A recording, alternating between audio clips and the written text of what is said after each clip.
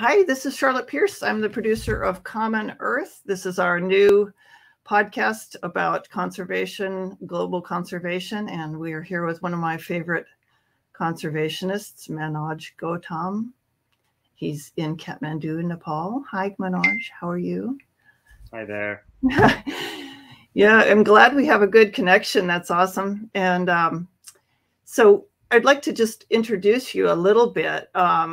Like I said, I am Charlotte Pierce, and piercepress.com is my website. So that's my website, and Manoj has his own website because he's one of my authors for Pierce Press, manojgautam.com. And this whole, big article he wrote about vulture conservation, our topic today, is on that website. It's a really amazing piece, and he'll get into some of the highlights of that. And if we don't have enough time, Manoj, let's just do another episode, because I know there's a lot to say about it. So, so you were born and brought up in a remote village in Western Nepal, which is, what was the name of it? Is the name of it? It's called Dang. Dang? Yeah, Dang is the district. Yeah. Dang, yeah. And you grew up in a tight-knit community, very much in tune with the natural world around you. And it was also vulnerable to human-wildlife interactions, which is something that you've spent a good portion of your professional life nurturing, dealing with, trying to improve. You're always passionate about wildlife and all animals. You've read about Dr. Jane Goodall at the age of 7, and ever since you've pursued the dream of meeting Dr. Goodall, and you did indeed do that in 2005 when she visited Nepal and responded to one of your emails. I think was that your first email, or was it a handwritten note? That was the first ever email. My first ever email, and that was addressed to Jane. Of course, somebody else replied to that, and then I love that story. That's yeah. And you were 15, 16 then? Something like that. It was at the very early days when email and internet were available, to the general public as a service. Wow. Yeah. And then you became a director of the Jane Goodall Institute of Nepal, and had that position for several years, and you've since gone to start your own organization in Nepal. Can you tell us a little bit about that? Yeah, so basically, like you said, like since the age of 6 or 7, since I read about Jane in a book, I've been trying to follow her, and it wasn't easy back in those days, coming from where I come from. There were no television channels like National Geographic or Animal Planet, anything like that. I had to lobby later, like in many years later, I had to lobby to get those from the local channel subscriber. So I would just try to follow Jane in any means possible. And like we discussed earlier, first ever email when I came to Kathmandu for my high school, I sent to Jane Goodall Institute addressing Jane, and of course someone else replied, and then they. When they found out about my passion, they offered me membership of Roots in Suits, which is a global youth program that Jane started. And then I was more than happy to be part of the family, and I set it up here in Nepal, became the country coordinator of Roots in Suits, and basically worked on behalf of Roots in Suits for many years before we thought it was time to set up Jane Goodall Institute, and then I led the institute the last year. Then this with your colleagues at the Jane Goodall Institute, you got involved in this vulture conservation effort. Is that right?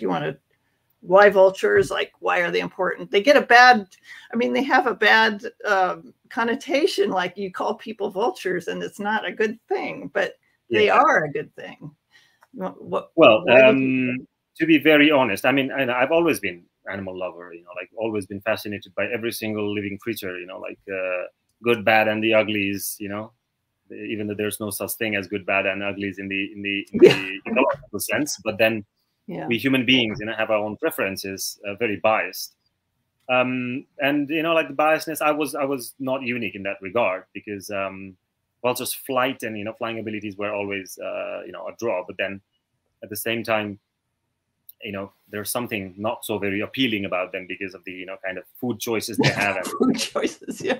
But that's a critical thing. It's like our sewer system or our composting. Absolutely. Absolutely. And like basically Dang, the district, being a massive, the largest actually valley in the region entirely, not just the country. Used to host, like a significant population of vultures, because Dang was a well-populated place, and because of the vast alluvial land mass as well, agricultural land mass. People used to have many livestock, and unlike in Africa, vultures in Asia, they predominantly depend on cattle, livestock, because once they die, they're basically just disposed of, and then that's where the vultures came in. And this trend, the lifestyle of people was also something that was, allowing the vultures to thrive, the population to thrive. So having grown in Dang, we always, like vultures were also part of our culture. There are certain festivals like Tihar, which is upcoming now, during the main day of Tihar, which is Baitika. The sisters basically, do some, ritual ceremony. And this is a long-standing thing. This is a very long-standing thing. Yeah, this has been centuries old at least. Wow. No written documentation. So they celebrate vultures because they do the cleanup.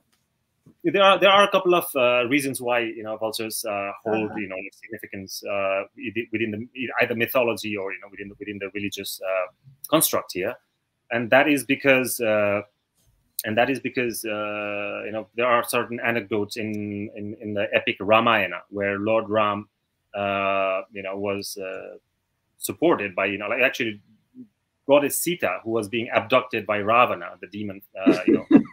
I love these myths. Yeah, in his flying, Bimana we call it, like the ancient flying, mechanism, whatever that was, flying craft. Yeah. Then apparently the story goes as the Jatayu, the king of the vulture, actually intercepted and tried to rescue, Mother Sita, but then Ravana chopped one of his wings, and he was just basically left bleeding on the ground. And when Lord Ram tries to follow the trail, he finds Jatayu, and then Jatayu basically is the one who tells about who is the abductor. So that is how that's one reason why vultures have a significance in our religion. You were able to tap into that sort of that came later on. Yes, that came later on in trying to do this conservation effort, right? Absolutely, because when we and just tell people why. Exactly. I'm sorry to interrupt you, but was we started hearing about significant loss of vulture population, like massive dieback of vultures, and in many cases it was very visible as well. Basically, they were just dropping dead, like left and right from the trees during the flight. In the riverbank in Butwal in the mid 90s, they were dying out in hundreds, thousands even. And there were several factors actually. Initially, back in early 90s, there was this trend of culling, dog culling, like the stray dog population culling, because rabies was a big threat for public health. Dog culling, did you say? Yeah, dog culling. Yeah. So, because dogs, stray dogs being the vector of rabies virus, fatal disease. The municipalities did not have any better idea about how to manage that, and they would use strychnine, which is a very serious poison. Oh, absolutely, yeah. So they would basically just give out meat pieces laced with strychnine out to the dogs, and when they die, their disposal was not properly done. They were just basically dumped very openly in the riverbank, especially in Butwal, which is central, you could say, central to Midwestern, somewhere there in that region, a thriving city, and in the riverbank of Tinau River, that's when we started noticing the massive dieback of vultures. And then came the diclofenac, which was basically one of the most efficient. I mean, we humans use that as well as one of the most efficient. That's an agricultural chemical or medicine? This is a pharmaceutical chemical, basically. It is a non-steroidal anti-inflammatory drug, basically, NSAID group drug, which is very efficient, highly efficient. But then for some reason, it has serious consequences within the raptors system. And this is all detailed in this article that I just put up the website link. So just if somebody's listening and you didn't understand, and there's ample literature, open literature as well. If you just Google that, you'll get to see. And then there are later, versions of diclofenac with similar kind of repercussion, veterinary drug like ketoprofen and others. But so what was basically happening was during the advent of the veterinary, because people used to do very domestic remedies. Like if their livestock or animals got sick, then people would just basically use kitchen remedies, we call it, very herbal kitchen remedies. And advent of mid 90s, people, the livestock service department had these livestock service units in the village level as well, and that was the first introduction to these services to the people. And people, as they started going, one of the most in a survey that we ran in 2005 shows that at least 80 to 86% of the cases that would actually end up in the local livestock service units would be given either bolus, which is the oral form, or injection of diclofenac. That's how much prevalent, because in any kind of ailment, you can imagine there's pain and inflammation is a very common thing, and diclofenac being one of the most efficient drugs. So you can imagine. So with human source and agricultural use. Well, human source would not. Yeah, human source would not, because most of the Nepalese people either bury. I see. Okay. So it was a agricultural use. Yeah, it did not human side of things did not have any implication on the vultures. But then the major food source for vulture, as we discussed earlier, was cattle and livestock. And when the livestock die, the livestock don't die immediately. So all of a sudden they go through a certain period of illness or not doing so well, during which the treatment happens, and most of those would die during the treatment as well. So if you can imagine, if diclofenac is still in the body system, which takes solid few days at least to get out of the system, if they die during that treatment time, then the diclofenac concentrated form is still in the body, and when they are disposed of, vultures that were still abundant in number would come and basically just clean off the carcass within 20, 30, 40 minutes, and they would come in hundreds of number, and that's how you get poisoned. And somehow diclofenac would cause gout, serious gout, visceral gout, which basically means there would be precipitate of uric acid crystals in their liver and kidneys, which would cause very a severe dehydration, and then they would suffer very slow, painful death because of dehydration. So that's how. So I want to get into just in the time we have left, how you worked, how you brought the awareness to the community and how you worked with the community, and then what happened with the international organizations. So when I first heard that they were dying, in that kind of number, then obviously being a conservationist, it was, and I was fairly young as well, like 19 years or so. I was very much concerned, and then I started going to different organizations that were already working, in bird conservation, and shared the idea and concern.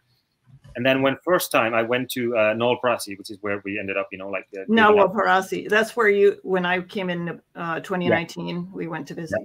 Yeah, so that was the first ever, vulture restaurant in ever, basically. That was the first model. And when we first visited there, they were still, the decent population. Even the Egyptian vultures were, quite fairly, seen or available, which is not the case anymore. Gyps species majorly were abundant still then, even though it was a very critical time already for vultures. But Nolprasi being a very favorable place for vulture for various reasons, habitat wise and also food availability wise.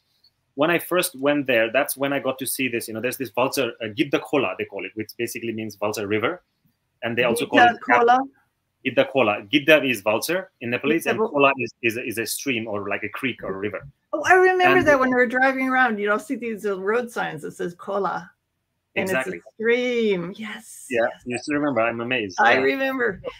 Okay. So that's the benefit at this time, just to clarify, this time the vultures were still doing okay, but it was obvious that they were under stress. Vultures were not doing okay, actually. The vultures had already gone through a significant decline, and the dieback was still happening. It was all still ongoing because diclofenac was still out there at large, and but Nolprasi still had solid population of vultures, like as compared to any other place that I knew of, at least.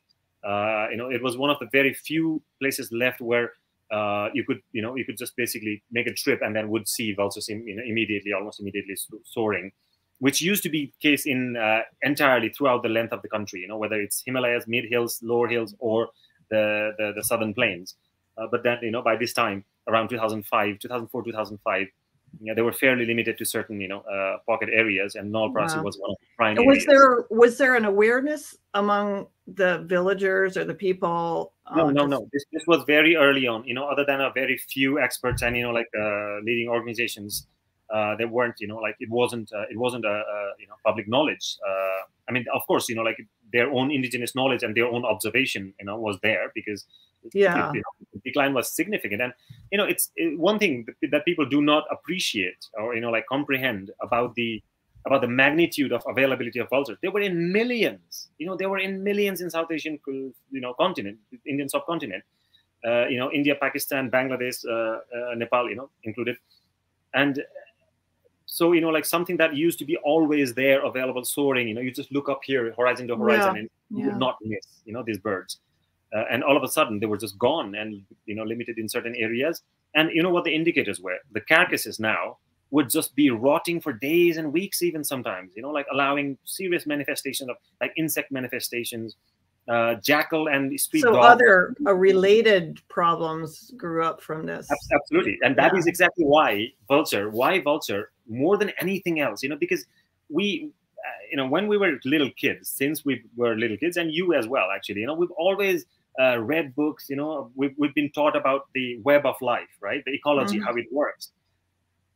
There isn't any other species that I have found in my, entire professional life, or personal life as well, that is so distinctively efficient example that that so efficiently explains the idea of how this ecological web works, and how each and every single we keep saying this, each and every single species is has significance, but vultures were that one species that really one could read that if they don't exist anymore, then catastrophe, public health especially, catastrophe could happen. It was such such a strong example, because bubonic plague outbreak was going really nuts in India. Anthrax was massive threat that was breaking out here and there in many places. And also rabies, because it was allowing, when the vultures don't come and clean up entire 600-pound carcass in few minutes time, 20-30 minutes time, then they would be basically festering for days and days, which attracts all different sorts of vectors and agents, like street dogs, jackals, and mongoose, and rats and whatnot, shrews, and all different sort of creatures. And that's where these the vector, the agents, our pathogens are basically exchanged. And this is what makes vultures very clearly and visibly and very comprehensively one of the most efficient sanitation workers of the environment. There's a reason they exist, isn't there? Absolutely. Yeah. So that is. Let me ask you. What was I going to ask you? Oh, just the transition to the actual Vulture restaurant, which was an original idea that you and your colleagues came up with in collaboration with the community of Nolprasi, right? Am I right so far? Yes. Okay. And so what is a Vulture restaurant? And I remember you told me this before I even went over there, like you said, I said, what? Vulture restaurant? What are you feeding the vultures for? When we use this term vulture restaurant, the general sentiment that, hits people with is,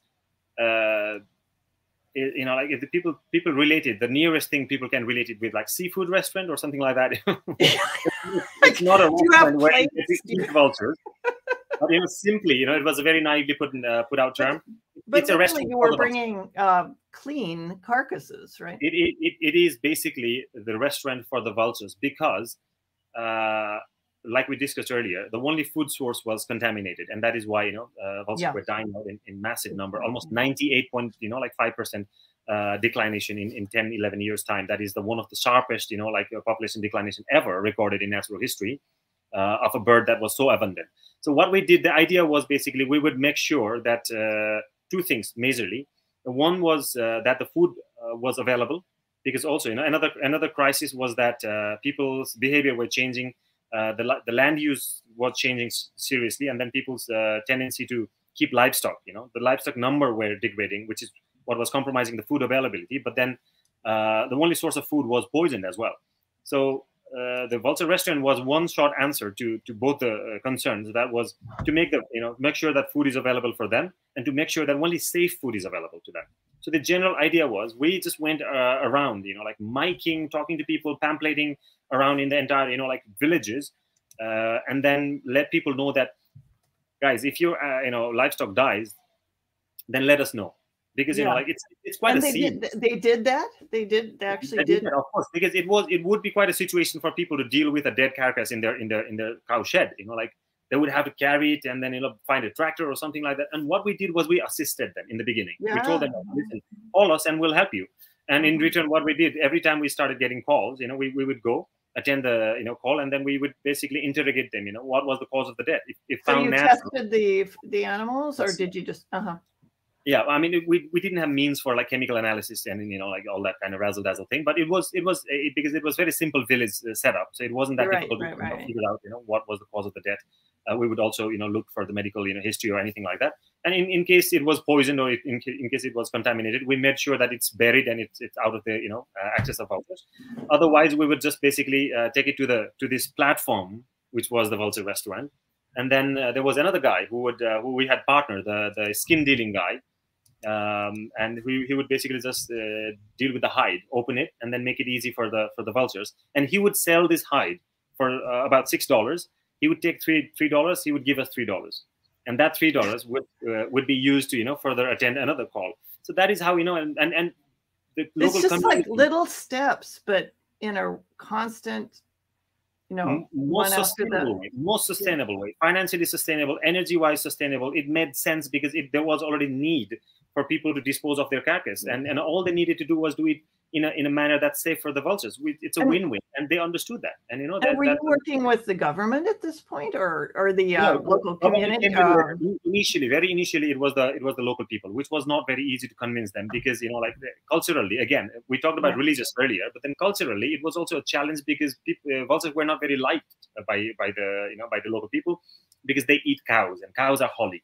So cows eating dirty. If the vulture roosts on your rooftop, then you have to basically like break all the floors, like a hole that's about 1 foot by 1 foot kind of thing, all the way to the place where the vultures had roosted, and then organize a very expensive puja, like this ritual thing. Sure. And nobody wanted that, so people would shoo these vultures away, and that's why would not let any big simul tree, very highly preferred tree by vultures. And from that to using these religious sentiments, using the ecological logic, we had to work hard. But then the community got it, and they were absolutely on board. And slowly their identity, this is small little village of Basa Basai, started. I remember you telling me about that. Yeah, exactly. You've been there, and an entire village became like my little my second family. And then we would work day and night, discuss, plan. And that's how it went into a whole another level and got that recognition of being the vulture capital of Nepal. But the municipal or the regional conservation authorities, were they on board with this as well? Or so I mean, it was just a very initial phase, and then came there was a Bird Conservation Nepal, big ornithological leading organization, and then they basically replicated the idea in Pitoli, which still goes on. They did it in many other places as well. Some of them are still sort of working. Many of them are not working, unfortunately. But the idea was replicated. The idea has been replicated in many other countries as well. Something that started from a 19 years old mind and like in a little village with little community support has now become like a beacon in the field of conservation, which gives us immense satisfaction. And then like rest is history basically.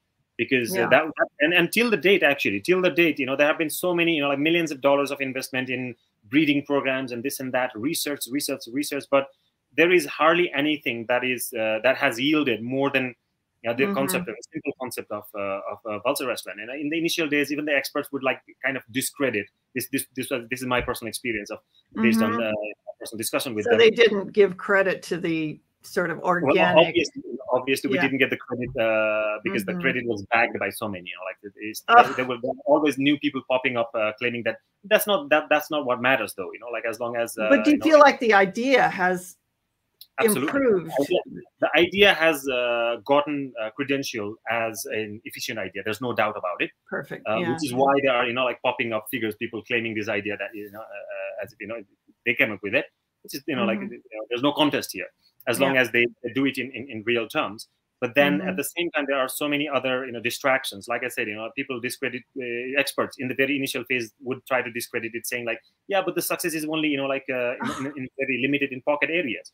Of course, because these are pocket initiatives. Like why not replicate this and and make it wider rather than stealing wild breeding pairs from the wild, and bringing them in little enclosures, and then which. So with the breeding program, it extracted breeding pairs from the wild. Absolutely. And then they weren't there to create a wild population, right? So they still aren't, and like the very little insignificant number since then, since 2008 onwards, have been released back in the wild, despite the like immense expenses and this and that, and also in situ situation. If you don't improve the in situ situation, I mean, we have. See, this is the thing, like we replicate, we copy because things are sexy and glamorous, which is, I believe, this breeding program was copied from Californian condors experience. But then one of the major things that we know from Californian condors was the lead poisoning, among the hunted and shot animals. Is that if you cannot sort out the in situ situation, then there's no point in reintroducing the captive bred ones, because they will not be able to survive. Same reason why the millions and millions of the population of the vultures, many species of vultures, died at the first place. So there's no point in focusing on breeding and reintroduction if you cannot sort out the in situ situation. So my focus has always been to in the ground, in the real ground, in the real habitat, where we need to take the threats away from the real ground, from the real habitat, rather than putting on somewhere else. There's no point in making balls of like feathers and bones and meat. We need efficient scavengers, which, that can play the role of nature sanitizer. So we have a couple minutes left. I just wanted to ask you where this effort is now and where you are placing your emphasis in conservation in Nepal or elsewhere. One thing that happens is, like this is why I wrote the article recently, because what happened was Basa Basai was very unfairly, robbed from the credit that they deserve, because it took away that natural enthusiasm, like their sense of pride. It's like, what the heck? Where's exactly? Because in 2010, when we organized that first, Vulture Conservation Festival, it saw, I mean, in a place where barely anybody, visited, it saw a mass participation of more than 18,000 people gathered in one place, for 3 or 5 days. The entire villages, like not only Basa, and there was a little rift between Basa and Basai village, both came together, like worked hand in hand in celebrating, vultures conservation awareness. And it was a massive celebration. Two, sitting ministers visited, and that's how the enthusiasm, we had worked so hard on increasing the enthusiasm among the local people. Hundreds of women and men participated in it spontaneously. And when you rob that kind of credential from them, then that can kind of like lower the motivation, and that's exactly what happened. So we saw like a drop in they just said, well, what happened to our initiative? Exactly. So that foul playing is also something that I would like to bring into people's attention and concern body's attention, because one my idea about conservation is that many times it is possible, many other times it might not be possible. Desperate times, desperate measures, but most of the time the conservation is very much dependent on lifestyle of people. If people abide by certain lifestyle, then conservation becomes a part of lifestyle. Conservation is nothing but the byproduct of a responsible living. If people choose not to abide by that, then there's a crisis. And rather than turning conservation into an exotic foreign business, fed by dollars from somewhere else, which is necessary at times, and I admit that we all do that. But then as far as possible, why don't we try to keep it grounded? Why don't we try to keep it grounded, make it as less laborious, labor extensive as possible, and use our creativity and strategic manners to somehow entwine people's lifestyle with, like we did, and again, in many other versions of now, like current day Vulture restaurant, you will see people gathering, hoarding, street animals from here, there, keeping them for ages, feeding hay where they don't, like often get to have an access to green grass or anything like that, almost like killing livestock for vultures, which is more expensive, laborious, this, and limited as well. Whereas if you tap onto the natural resource, that natural source of the carcasses, which is the general villages, basically, people's life, households, then there's no limit. Limit is the number of the livestock. It's got a solid foundation. Yeah. Exactly. And then really, less labor and cost effective, less labor intensive and very cost effective. And which is why now, after all these many years of gap, because I was all over the place in Oxford, I had to continue my further studies and consolidate my ideas and approach as well. Now what we're doing is we're working together with the local government, because now post-federalism, Nepal has recently gone into federalism, the power devolution and power decentralization has kind of been realized to its truest meaning, and the local municipal entities are also more aware about conservation and this and that. So we're trying to work with them and spread it out, and again reinforce the idea of Vulture restaurant, and make the best of it. Well, I think next time you come on, I'd like to talk about that community-based conservation concept that you have done extensive field research and other types of research and thought on. So I think it's just, I think it's the future of conservation and preservation of our species and our planet. So, because we live here too, Exactly. Yeah. So thank you so much. And because of the services that, these amazing creatures like vultures provide. Yeah. Well, we are a little bit over, but can you come back in a couple of weeks and we'll continue the conversation? I would love to. Yeah, absolutely. Right. Let's continue. I'm so happy. Thank you, Manoj. And all the way from Kathmandu, absolutely, to the ends of the earth. Take care. Bye. This is Charlotte Pierce and Manoj Gautam coming at you from Boston and Nepal. Bye.